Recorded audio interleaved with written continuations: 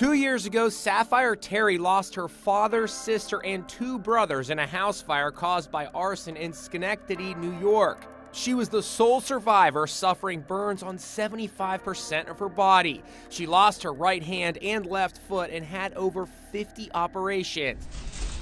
Small steps, remember. But now, all she wants for the holidays are Christmas cards. Her Aunt Liz Dolder, who now has sole custody, is working to make sure after suffering such a tragedy, Safyre can try to have a normal life.